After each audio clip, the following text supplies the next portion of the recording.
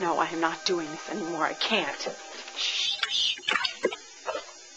It's gotten awful quiet in there. Maybe they went to find a justice of the peace. Oh, that is not funny. Do you see me laughing? If you don't do something, he is going to marry the wrong one. We've got to stop him now. Stop it, Mother. Well, you are running out of time, Gwen. If you don't do something, he's going to marry someone else. Whoa. Well, what's wrong? I just feel really sick. Well, just shake it off. This is no time to go wimpy on me. I feel really dizzy all of a sudden. Oh, yes.